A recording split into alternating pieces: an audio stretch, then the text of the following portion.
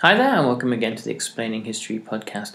And in this episode, I'm going to look at some of the events from 1945 onwards in America that lay the kind of groundwork for the anti-communist era that lasts until the mid-1950s.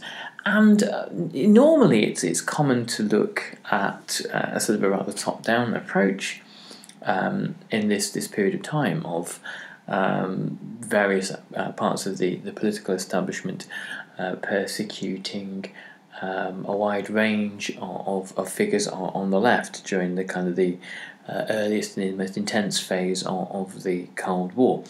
But here, what I want to do is look at tensions within the trade union movement.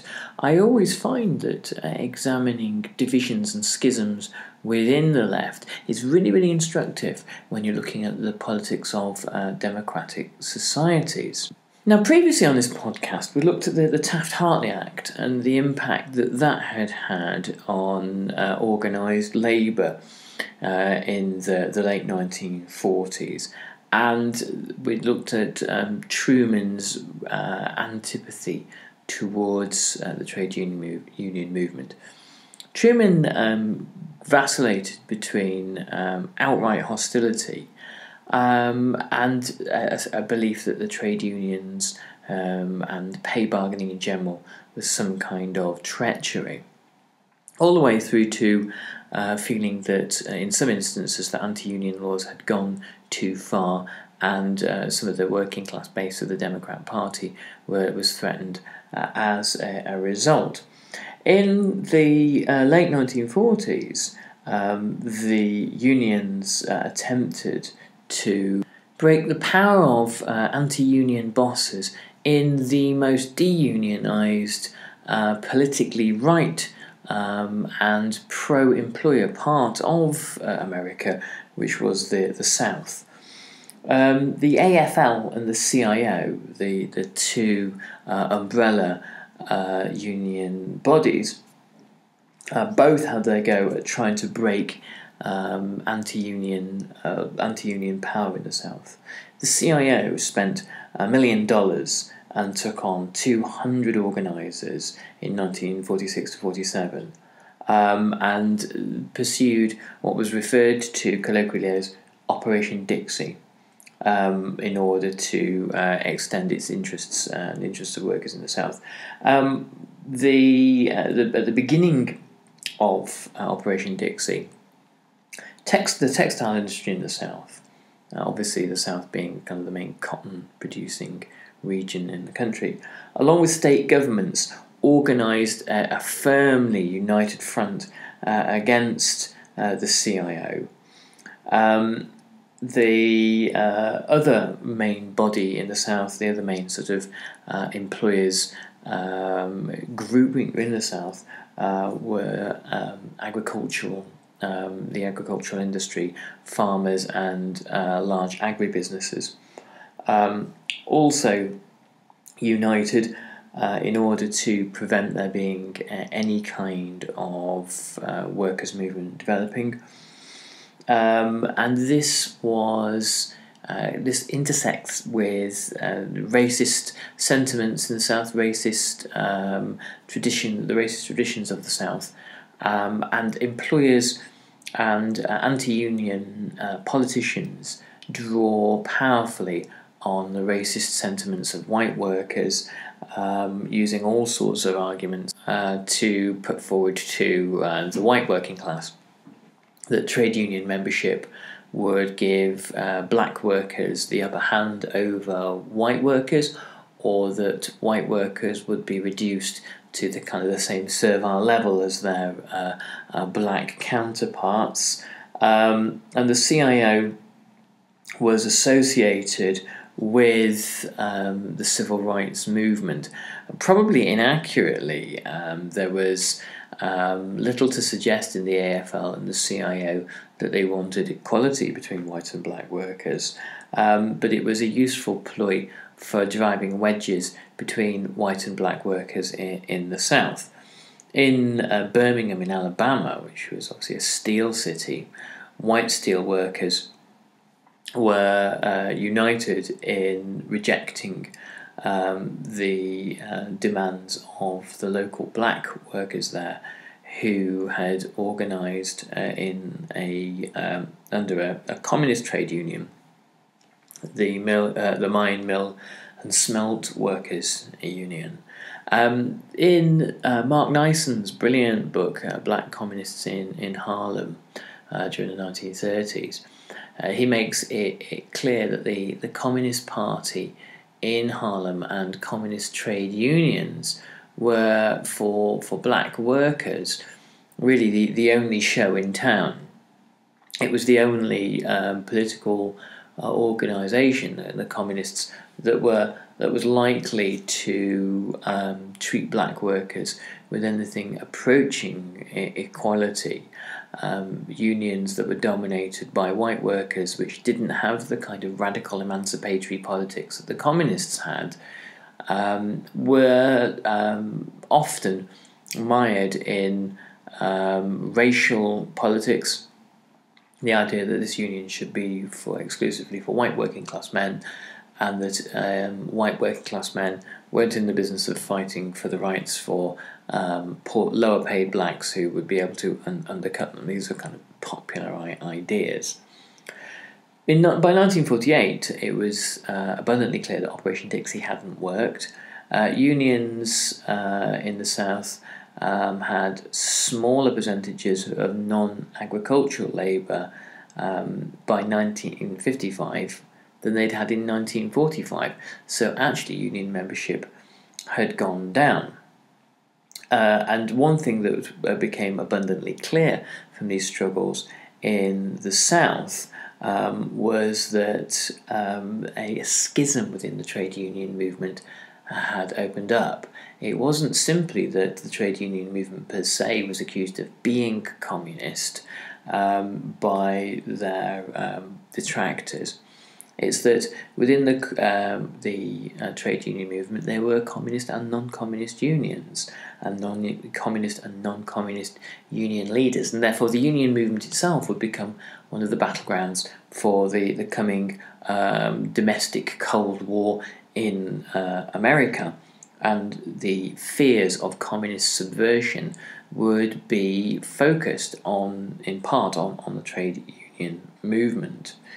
By 1945, there were a number of unions, including the United Electrical Workers, the International Longshoremen's Union, and the National Maritime Union, the Mine, Mill, and Smelters Workers Union, which either had communist leaders or followed the Soviet Party line on political and economic issues. Of course, if you were part of a communist party, you were by extension going to be part of the Communist International and take your lead from Comintern, which was an incredibly fraught and politically dangerous path to tread in 1945, when all of a sudden not just the government but popular opinion shifts towards the political right, and a deep suspicion and antipathy towards the Soviet Union emerges. The superficial bonds and affections of the wartime alliances, which were only ever surface, never ran particularly deeply, these are swept away. Most of the communist unions were affiliated to the CIO. 12 of the 35 CIO affiliates in 1946 had communist or strongly pro-Soviet leadership, and 1 million workers belonged to these unions. So from the paranoid perspective of anti-communists in Washington, there seemed to be an awful lot to be concerned or worried about. But also in the AFL and the CIO, there were popular, well-known, well-established and charismatic union leaders such as Walter Reuther, who had run-ins over the last 2 decades with communist trade unionists and found them to be doctrinaire and untrustworthy and belligerent and suspicious and all the kinds of things that really split the labour movement. The non-communist left democratic socialists and those on the left, generally on the left of the Democrat Party, also found their dealings with communist trade unionists extremely difficult. These were union officials who took their cue from Moscow and were uncompromising in the party line. In 1947 and 48, as the Cold War really develops, you have events such as the Truman Doctrine and the Marshall Plan and the Berlin Airlift, the schisms in the labour movement become much deeper and occasionally violent. One leading trade union wrote to the CIO, trade unionist wrote to the CIO executive board saying, "If communism is an issue in your unions, throw it the hell out and throw its advocates out along with it." And the following year, communists, the same correspondent wrote to the CIO referring to communists as sulking cowards, apostles of hate, and dirty, filthy traitors. The CIO in 1949 expelled 11 unions and disaffiliating them. And these comprised of 900,000 workers, or 900,000 union members. What was the case in most of these unions is that there were a significant number, if not a majority, of union members who were themselves not communists, who did not either have any interest in what the line, the party line coming from Moscow was, or B, if they did have any interest, agree with it in any way, shape or form. The political leadership of most of these trade unions was not representative of the rank and file membership. But even worse, the existence of communist trade unions, or trade unions led by communists, enabled later on the likes of Senator McCarthy to allege that the trade union movement in general was either soft on communism or complicit in the crimes of communism. And because of this, it allowed the more paranoid and authoritarian figures in the anti-communist witch hunt to suggest that the union movement was an example of internal subversion, that the union movement was therefore dangerous. And it also allowed this idea to spread to other aspects of worker solidarity. And the reality was that there was a very small number of communists amongst the trade union movement, but by pretending or alleging or claiming that the communism was widespread, it gave opportunities to suggest that any kind of worker solidarity was dangerous troublemaking and potentially gave opportunities to the USSR. And this played neatly into the hands of employers who were happy to accept a de-unionized workforce in the 1940s and 50s. The expulsion of communists from the CIO and the disaffiliation of communist-led unions from the CIO was a deliberate ploy by the CIO to appear in the early years of the Cold War as far away from Soviet communism as possible. The only problem is that the purged unions, their leaders had been elected by democratic vote of the members. And therefore what the CIA was doing was fundamentally undemocratic. One of the activists, Paul Jacobs, who rather reluctantly supported the purges, said that, and I quote, "All serious debate within the CIO came to a standstill. In some unions, it became a habit to brand as a communist anyone who opposed the leaders." And by the mid-1950s, the spirit of anti-communism had swept all before it within the union movement. and anti-communists were in control of the labour movement across America.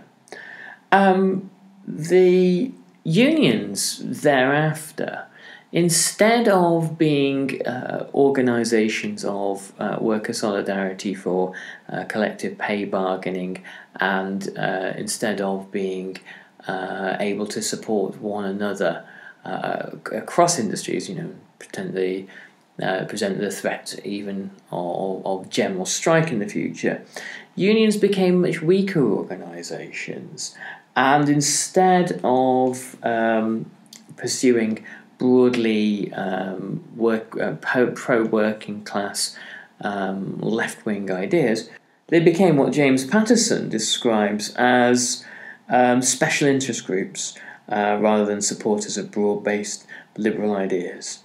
And so they also become a weakened force within national politics. The trade union movements in Europe and America in the 1930s were active in demands for broad social reform. After World War II, because of the spectre of Soviet communism in America, at least, that comes to something of a halt.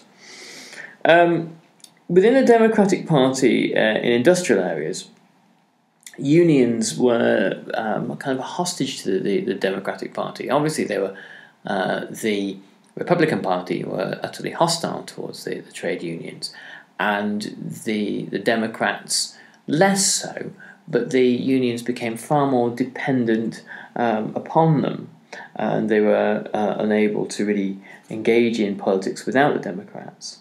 In rural areas and among black Americans, working women, and other non-unionized Americans, there was little influence. And it was social reformers in America who argued that the decline of union power in the 1940s and 50s was part of the reason for a kind of renewed conservatism in the 1950s, and part of the reason why social reform takes a significant step back during that period of time, and only really to be kind of reinvigorated during the 1960s. The irony of this period is that at the end of the Second World War and the death of Franklin Roosevelt, the New Deal was by and large highly thought of. Its critics had been silenced by Roosevelt's war record, and it was entirely possible that a liberal and social democratic age would dominate. There was nothing to suggest that at the end of the Cold War, that the population would, at the end of the Second World War, I beg your pardon, that the population would shift to the right, and there was nothing to suggest that liberalism, the American conception of liberalism, which I suppose you could describe as social democracy, there was nothing to suggest that wouldn't be in the ascendancy in the 40s and 50s. A majority of the population supported not only the Democrats but the broad principles of the New Deal, having seen the effectiveness during peacetime and in war of state intervention, and the arguments about a free market, a deregulated free market economy, hadn't really managed to kind of re-implant themselves in popular consciousness, and wouldn't do for another generation. The Democrats were able to count on loyalty from minorities, from rural minorities, black people, the working classes, from trade unionists, Jews and Catholics. And all of these minorities have significant voting clout. The Democrats, however, were starting to see, very gradually at the end of the Second World War, falling voter turnout. And Truman himself was no Roosevelt. He didn't have the elan and the charm of Roosevelt, and was certainly immensely disliked mid-term by many of the groups that I've just cited, particularly the trade unionists, for very good reasons, as we've seen in the last few podcasts on this topic area. So Truman did endorse the New Deal and his own Fair Deal, and yet he was becoming gradually less and less popular with the traditional Democrat base. The Republicans, of course, get the unequivocal support of their normal backers, the American business classes, and also have the conservative or Southern Democrats in the House, who would ally with the Republicans to undermine progressive measures, and had done during the 1930s. The idea that the state was able to solve problems was still firmly an article of faith in 1945, and would be probably up until the 1970s, when a right-wing counter-revolution takes place under Ronald Reagan, with these various kind of Ayn Randian sort of notions. And the GI Bill was, and I've talked about this in previous podcasts, the GI Bill was an extraordinary example of how state intervention and the granting of state subsidies to returning GIs in terms of cheap house loans and loans to set up businesses and to pursue educations had a massively revitalising effect on the economy. So, given the fact that this was an almost left of centre republic, how did the elements of McCarthyism and the anti-communist era take hold? Well, as with all conservative with a small c counter-revolutions, persistence is the key. Within the political, economic, governmental and media elites, there are always figures who believe in, if not in a smaller state, then in certainly a more authoritarian state that has the power to intervene and to monitor and to curtail rights when necessary. If you think that later on, the kind of the Reaganite right of the late 70s and early 80s believe in rolling back the state, the extreme economic right in that regard is very, very much fringe in the 50s and 60s. However, the extreme authoritarian statist right, the likes of J. Edgar Hoover and the FBI, for example, these are the figures that really are in ascendancy on the right in the 1940s and 50s, and they actually have the levers of state control and a greatly expanded bureaucracy in order to achieve their aims. Now, I'm going to finish here, and we're going to continue in the next few weeks on looking at the origins of McCarthyism. You can find out some of my long-form journalism on the Explaining History Patreon page. I've put a few long articles on there about matters various recently. If you can go there, check it out, and obviously any patrons are greatly appreciated. It helps the podcast to keep going. And I'll look forward to speaking to you all soon, and feel free to say hi at the Explaining History Podcast Facebook group. All the best, thanks, bye-bye.